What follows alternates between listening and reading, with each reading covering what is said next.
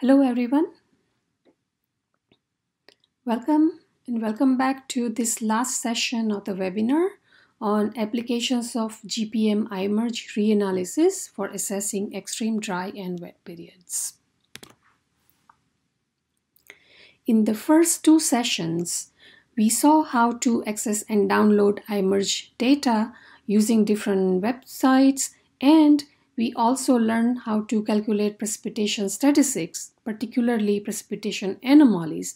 We saw that in session 1, and in session 2, Sean McCartney demonstrated how to calculate standardized precipitation index based on IMERG. Today, you will be doing the same procedure, but you will be focusing on the area of your own interest. Before you start working on the exercise, we have a small demonstration, again based on QGIS, which helps in putting everything together. So what we're going to do is look at precipitation anomalies, SPI, and socioeconomic data, which can help in assessing risk for these dry and wet periods. So when we say flood and drought, we are basically not talking about individual flood or drought event, but in general wet and dry conditions here. Just a reminder here that all 3 assignments are available from the ARSET website, and they're due on February 11th, 18th, and 25th respectively.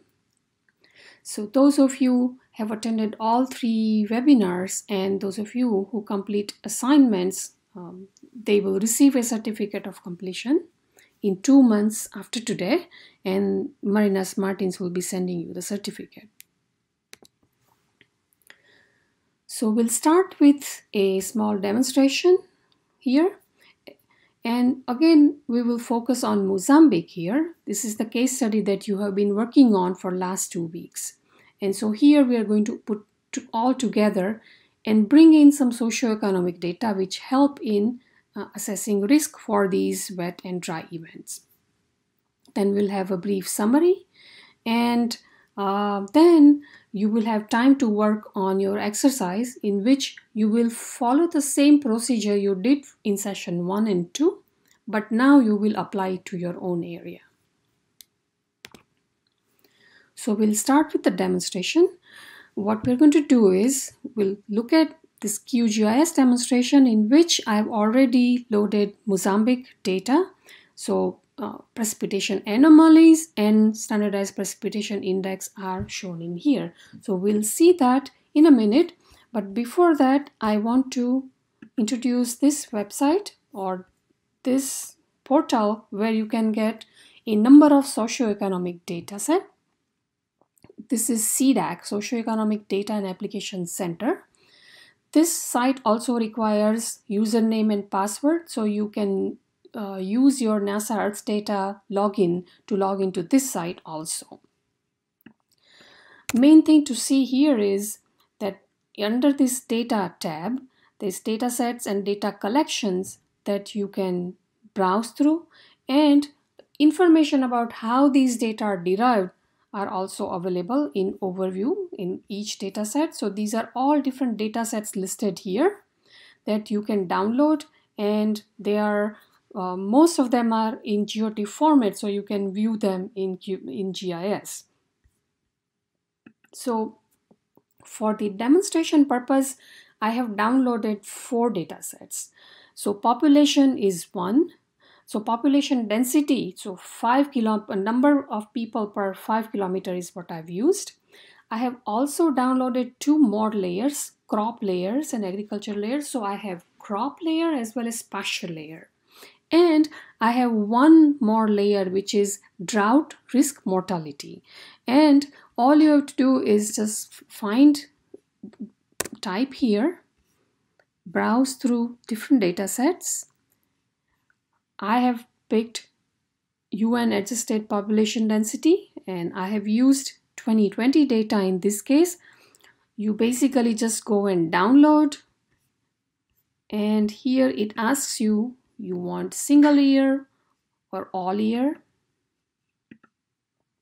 file format, resolution, and you can pick the year and then create a download, and this gives you a TIFF image. And I've done so for all other parameters that I've mentioned. You go to different data sets, you can search data set, download by using this website. So now I just want to go to QGIS and show how you can look at everything together. So in this case, all these anomalies I've already preloaded here. And so you can see the color scale here. All of them have the same color scale, minus 150 to 250 millimeters per month. And it shows drier than normal and wetter than normal period. And so 2001 to 19, they're all given here. This is the year I want to focus on. This is 2016, December, January, February. What you see here is, this is, if you look at the anomalies based on IMERG, here is extreme dry area, minus 150 millimeter per month or even lower. And here in small region, there is extreme wet event. You can say it's very high rainfall, 210 millimeters per month or above. That's the average for this season. Now you can look at other years as well, but the one that I want to focus on is 2016 because it's most of it is drought, and then there is quite wet over here. For the same year, I want to look at SPI, which I've loaded here.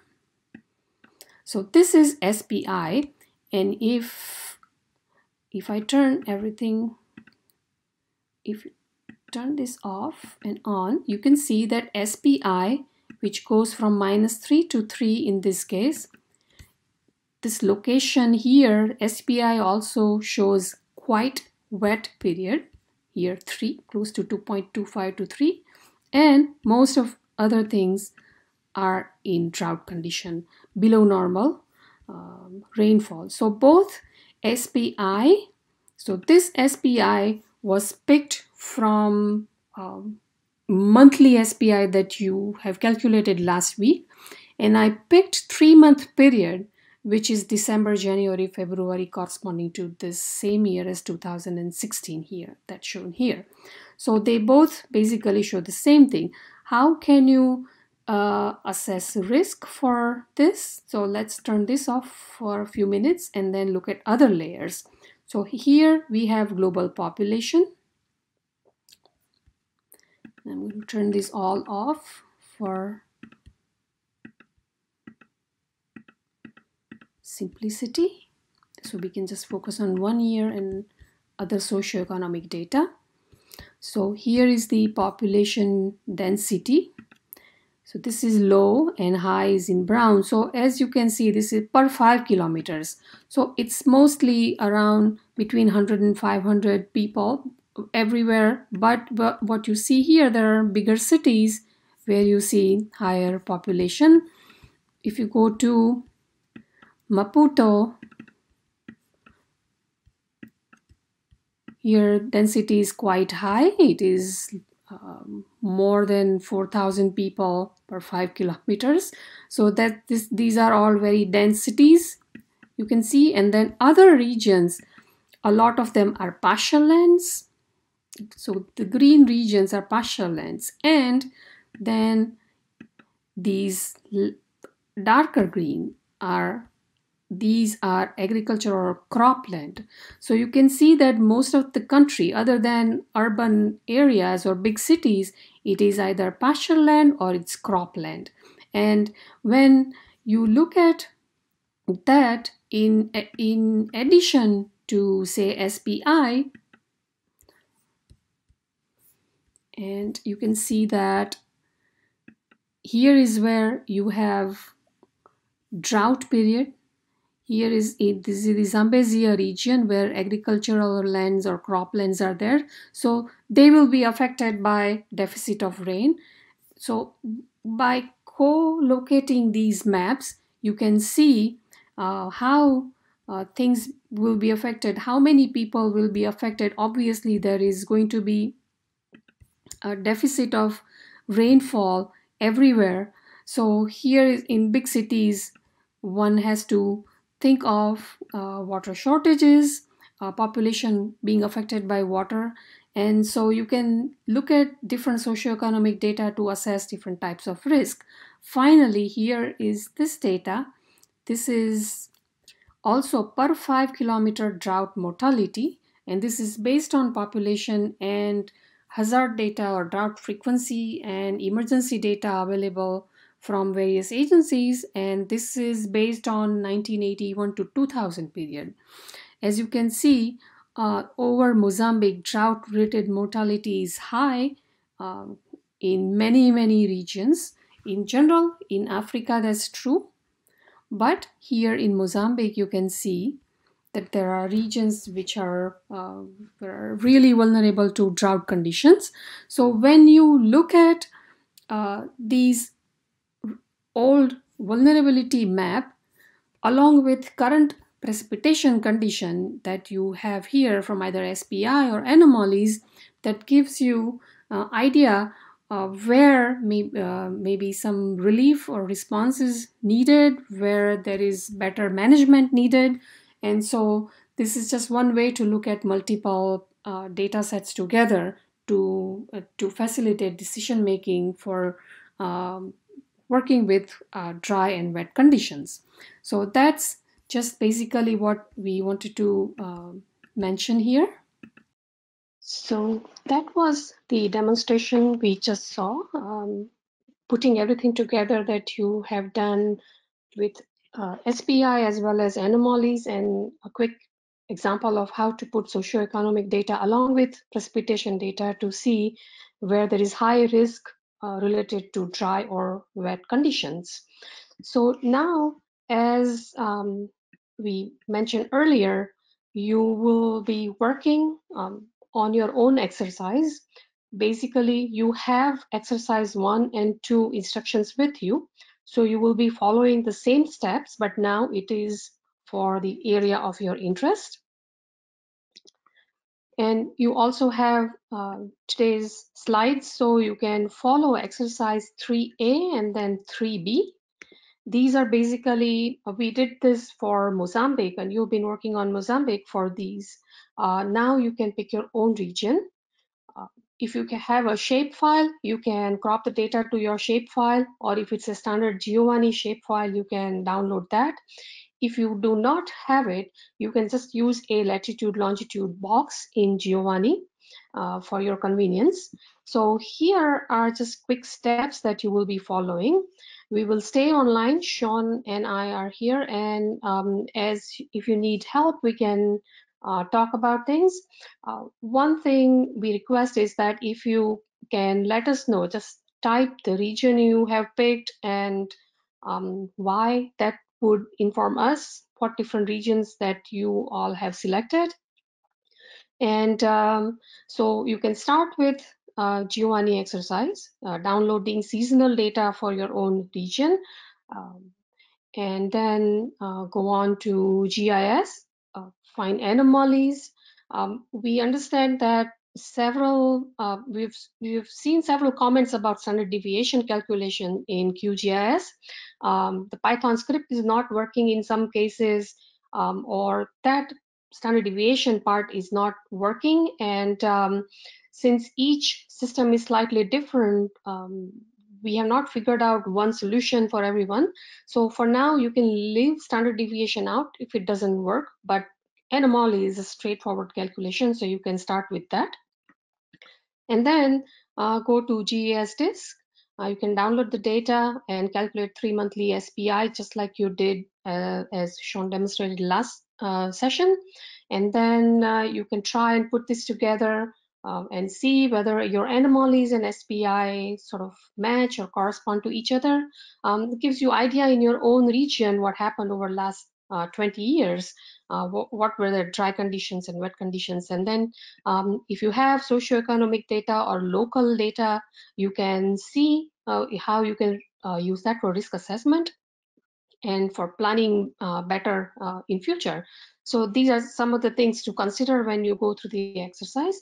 So we will stay online, and if you have any questions, you can please type in the chat box, and we will try and address if we can now. Just in an hour and 15 minutes or so, then we will have summary and conclusion of this entire webinar series, and then we will have general question answer session at the end, and we'll try and conclude by noon Eastern time today. So you can work on the exercise if you have questions. We're here. Okay, so I'm going to just stay online, and as we need to interact, we can.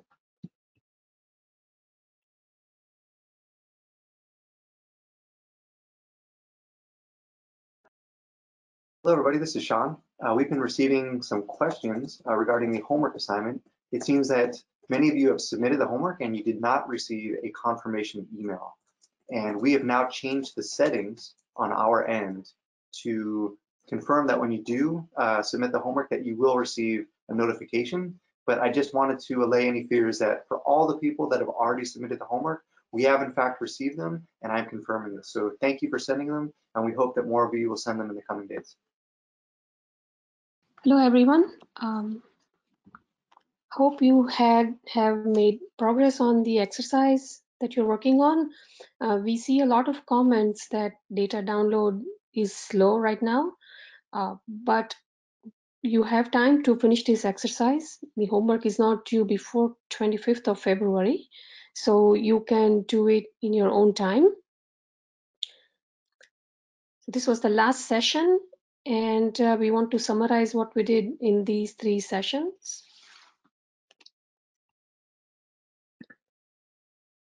And then talk about some take-home messages. So basically, this webinar series focused on access and analysis of long-term IMERG precipitation data.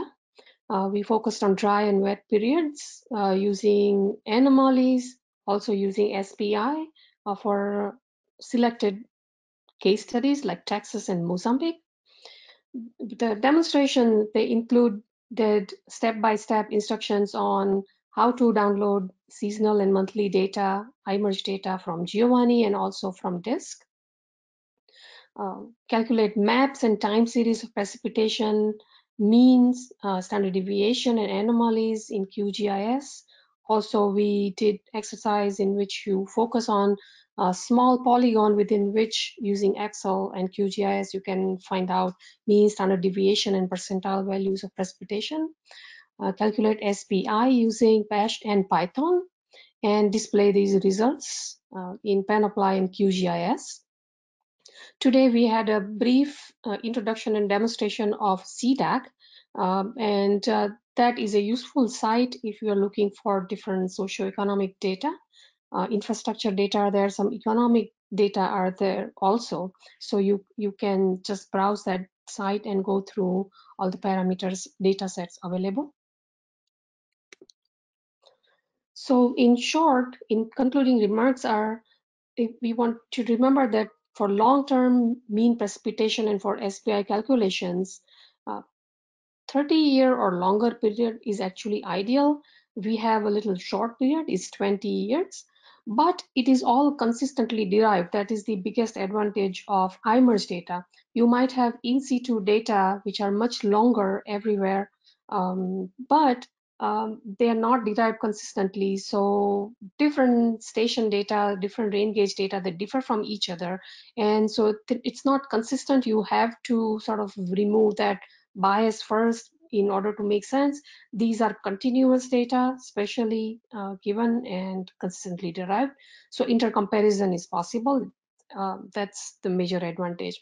And global IMERG data, they're state-of-the-art precipitation observations. These are observed from satellite. So another alternate is to have weather models, but then models have their own uncertainties also. So this way, IMERG is based more on observation, so that's why I think it's a better data set that way, and it's continually adding more daily data, and so period is getting longer now.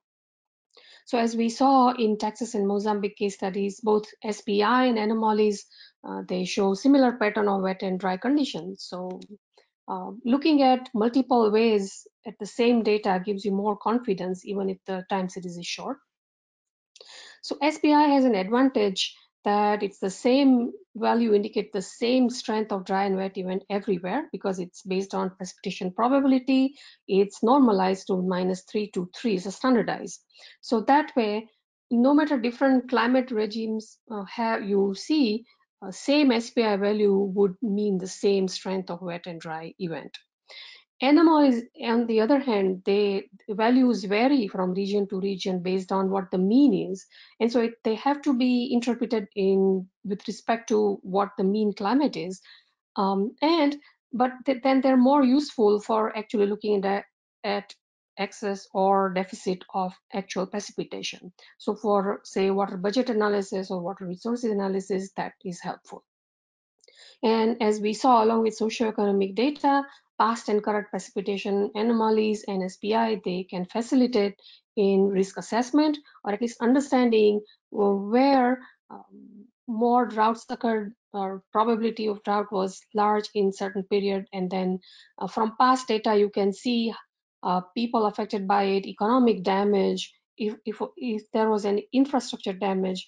So combining these data can help you strategize for current and future such events. So that is basically the message of this webinar. And this is a reminder that we have an upcoming training on remote sensing applications for agriculture and food security. And you will see the announcement soon. So if you're not part of the ARSET listserv, please join the listserv. But on the website, you will see information about this webinar very soon. In the end, we want to thank our ARSET team members. Here is everyone listed from program support and apparatus to NCCRB from NASA Applied Sciences. Specifically, we want to thank Brock Blevins, Selvin Hudson-Odoi, Jonathan O'Brien. Sean and I both thank them for their help in putting this and coordinating this webinar series. And thank you all for attending this webinar, and we look forward to see your results for your own region so that we also learn from your exercises what kind of precipitation characteristics and statistics you saw in your region in the last 20 years or so. So thank you again, and here's our contact information. You will have that on our website also, and you have in your slides also. So if you have any questions, you can contact us. One thing I want to apologize is that if some software issues are specific to your computer system or your operating system or version of whatever software you're using, sometimes we're not able to help you or resolve the problem you're having.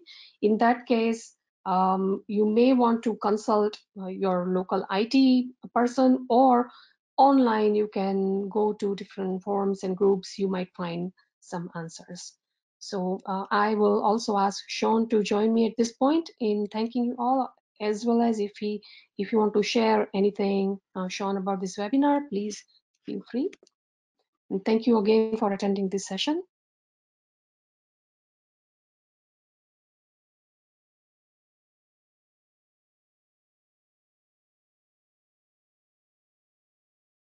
One thing, how can we send our homework to you? You will online, if you will see Google form link through which you will send the homework, answer questions. There is also an email address given in there where you will be sending us your images that you create. We have a couple of questions here, as you can see. So first question is, what was the mortality data from CDAC? It was human mortality, and the link is provided here. If you go to the link, there is a citation or description how the data, where they were obtained, you will see the information. This question about how to actually do a risk assessment, and that is very important. We did not actually went through risk assessment process, but we had all the ingredients or factors, components for that. You can go to this introductory webinar that ARSET did last year, which defines every term. Risk assessment, it's a general term, can be used for mortality or lives lost, economic risk, other types of risk like infrastructure damage or other. So it is generally, if you have multiple data, you have in situ information on the exposure and vulnerability, and you also have past damage data or mortality data, and you have geophysical data, you can derive probabilistic risk or risk probability of some certain type of risk uh, using statistical or empirical techniques. And that's what is generally done. If you search literature, you will also find many papers where risk assessment is derived based on geophysical data and in situ impact data. But basic definitions and some examples can be found from this ARSET webinar. This question, could I rely on the result of SPI for just 20 years of GPM? And that is a good question. As we mentioned during our presentation today also, it is not ideal. It is shorter than we would like it to be, but then the data are consistently derived. So if you look at statistics in using different techniques, and you can also look at some in situ data if you have, then you get better verification or confidence in this SPI. The biggest advantage here is that it is global, it is providing spatially continuous data, it is consistently derived. So that's why it is useful. About homework, you can actually submit your answers via Google form. You go to ARSET, if you go to ARSET website, you will see the link there. And also, there is an email address in the form where you would be submitting your images. So your QGIS project or Panoply project, you can save those images and then submit to the website, to the email address that is given in the website. There was also, about downloading Panoply, and that link should be given here. So you can go to this site and download Panoply and install it. It's very easy.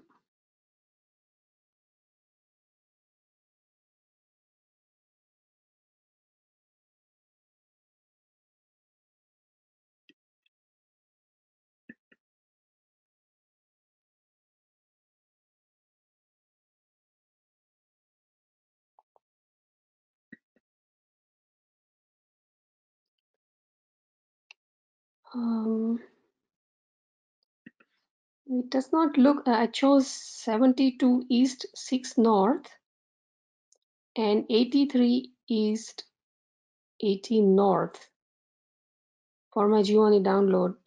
Though it is not really very big, but we can look at Giovanni.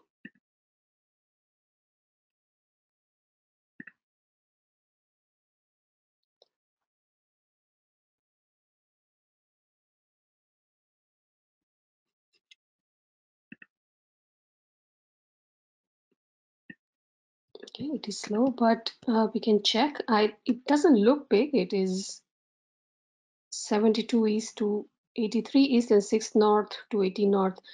Please make sure they are entered in right number, right order. That's the only thing I can see. I will check and let you know. So if you have any more questions, please type them. Later on also you can submit your questions. And you can continue working with your exercise at your convenience. Between now and 25th February, you have time to finish everything and submit your homework, the last homework. So on behalf of Sean and myself and the ARSET team, we want to thank you for attending this webinar series.